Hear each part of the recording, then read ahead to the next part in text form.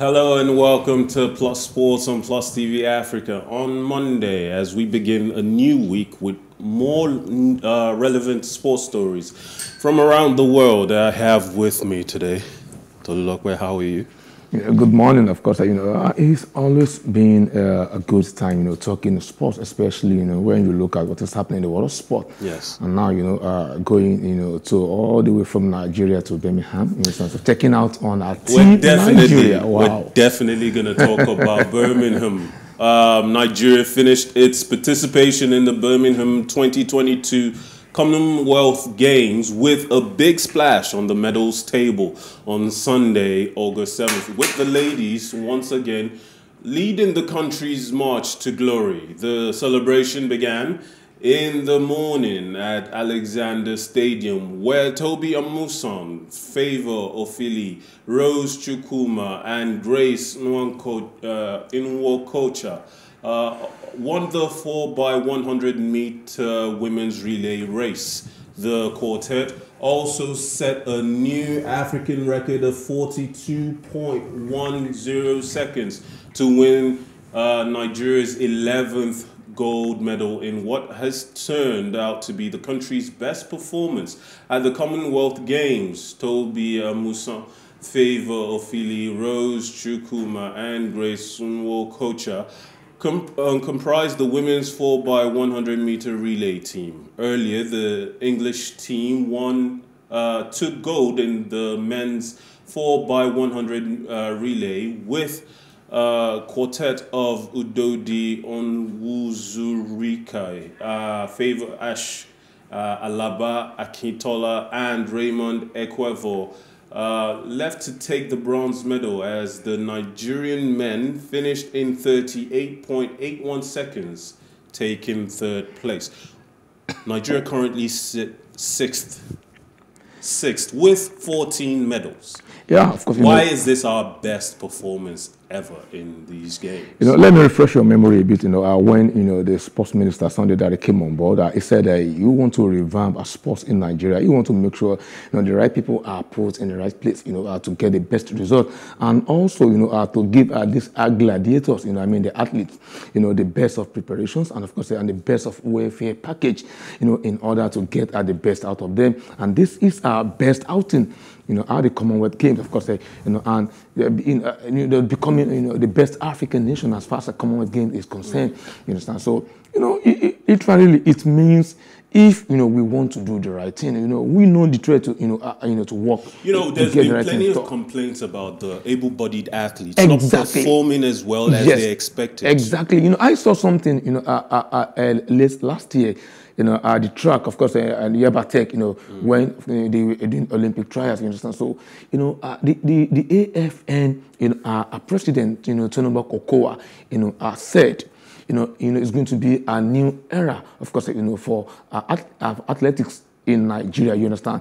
Yeah. Gone are the days, where athletes lament, poor welfare preparations, you understand? So not, going here and there, looking for who to adopt them, sponsor them. But this time around, let us give it to them.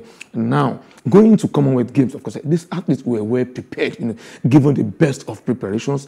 So, and they promised, to make Nigerians and Nigeria proud. And what at does the end this of the mean, day, though, going forward to the next Olympics? Are our athletes, especially our field and track, are they going to be more reliable to bring more gold, more medals in general? Are we going to do better than we've done in previous Olympics? Yes, if you are anticipating a better outing at the next Olympics, we have to build on the success achieved at the Commonwealth Games. By doing the needful. Let these athletes continue with their top-notch preparations. Focus on them, give them what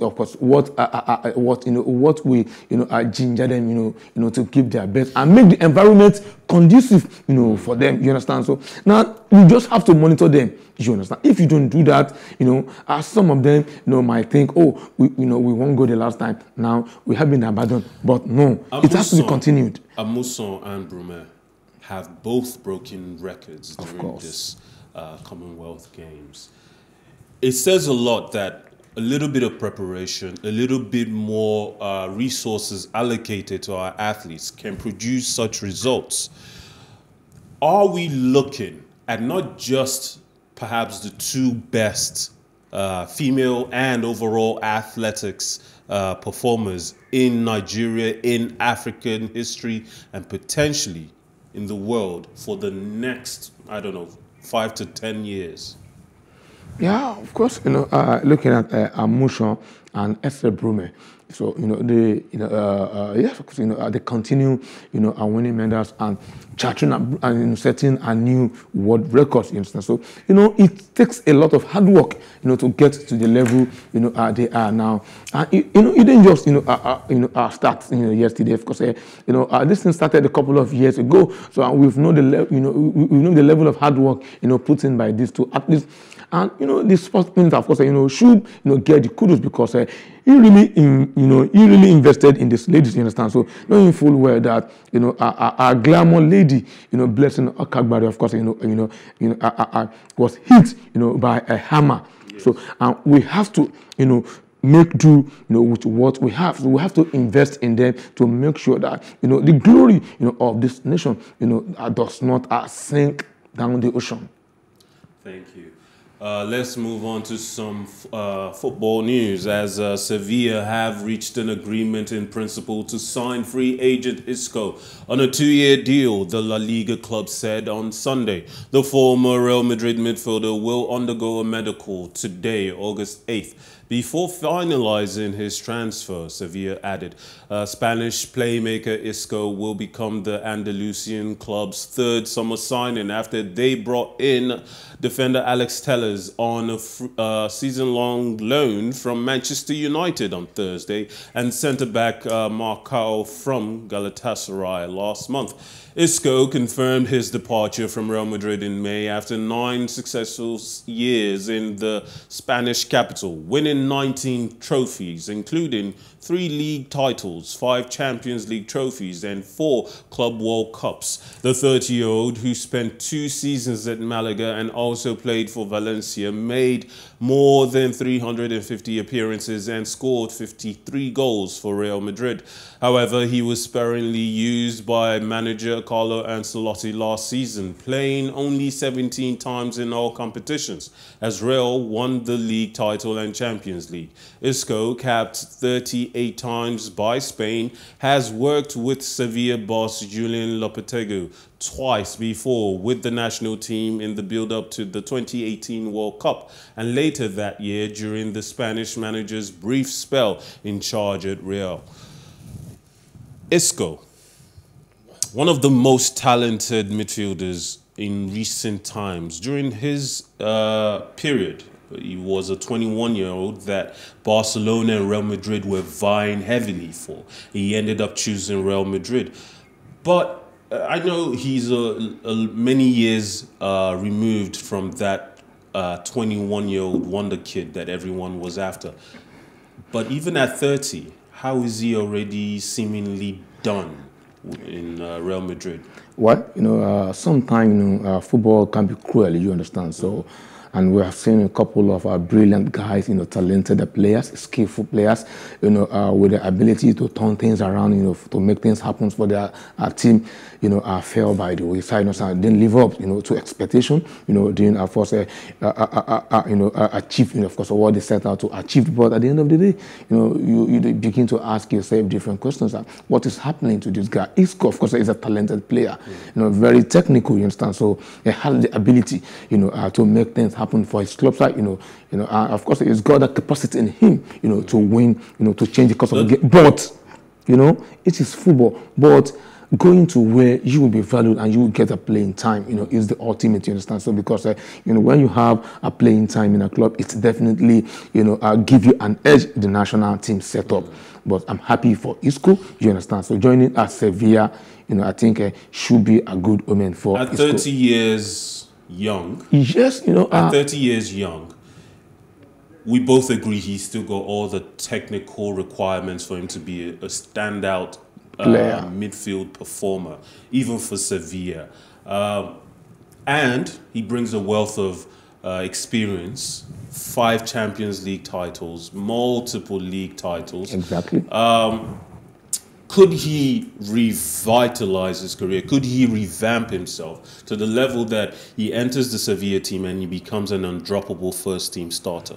Yeah, of course that is possible, but before concluding on that, we have to look at factors surrounding it, like age-wise and stuff. It's not getting younger. As far as football is concerned, it's getting older on a daily basis. You understand? So, and when you are getting old, football-wise, you begin to drop. Of course, in pace, your pace begins to reduce. You understand? So, your swift movement, of course, also begins to drop inch by inch. You understand? But one thing is certain: the experience, will be there, and of course, his eyes, for goals, we also need to be there. But he has to do a lot of work, you understand? So, to stamp his authority, in the team, coming from Real Madrid, winning 5 Champions League, multiple league titles. Of course, won't get you a spot just like that in the team. You have to work. You have to compete with other guys there, who are also aiming to lay claim, to a certain belt in that team. But he has to do a lot of work, and once he gets his opportunity, he has to take it and stand firm. And of course, and make sure, he signs a signature, on the team. By achieving that, he will be a constant regular, and the coach will find it difficult, to keep him on the bench. All right.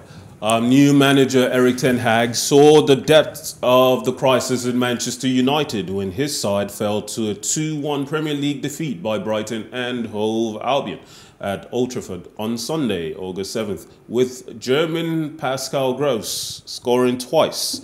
United fans' hopes that the off-season would mark a turning point have faded, with the club failing to make major moves yet in the transfer market, and there was a grim familiarity in the club's opening match. The former Ajax coach witnessed a performance that was every bit as disjointed as those produced under his predecessors Ralf Rangnick and Ole Gunnar Solskjaer last season. The sense that this was a continuation of last year's decline began before kickoff, where there were yet more loud and angry protests against United's owners, the American Glazer family, under the South Stand. If that felt familiar, then the sight of Scott McTominay and Fred in midfield as United laboured against Graham Potter's superbly drilled side was verging on deja vu. United had been shambolic in their 4-0 loss at Brighton in May, and even with debuts for defender Lisandro Martinez and midfielder Christian Eriksen, little felt new or changed about the performance. The manager is known as a disciplinarian. He's also a very astute tactical manager. He will be brutal with these players. Watching that match, it felt like we were just watching Fred and McTominay make the same old mistakes. The midfield seemed as slow as it has always been, even with Eriksen taking the burden of creating chances off the weighed down shoulders of Bruno Fernandes. And he continued to drop deeper, Eriksen that is, he continued to drop deeper into midfield, deeper than he should have. At one point he was playing within the back line, trying to receive the ball and create long passes for players to get on the ball.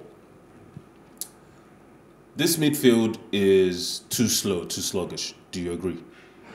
Well, yeah, partially, of course. I agree partially. Reason being that, look, even a manager, of course, was employed, to manage these players. They are professionals, full-fledged professionals. You understand? So you are not teaching them how to pass ball. You are not teaching them how to make runs. You are not teaching them how to hit the ball. You understand? So you only, of course, come up with your tactical formation. Select the best players. We perfectly execute your formations. You understand? Tell them how you want to play. You understand? So pass instruction to them by the sidelines. You understand? But now, when you are too harsh on players, you get unfavorable results. You understand? So, and players can connive together, to get you out of the way. You understand? Now, the problem, of course, of Manchester United, is beyond coaching.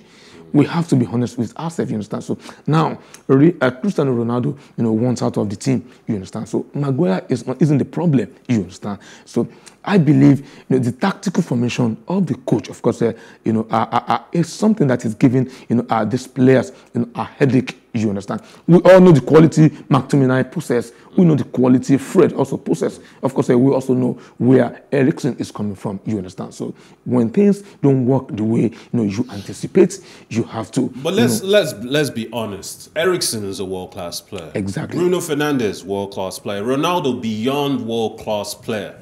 Rashford, debatable in the last couple of seasons. But Scott McTominay, Fred, these are not world-class players. Scott McTominay, I would argue, has a future in the team. But Fred has made so many mistakes in so many matches. And he holds a very important position in that team. He is the anchor in midfield. He's supposed to be the one sweeping up errors from the other players. And yet, in that game, he made errant passes that put the team in trouble within the first 20 minutes.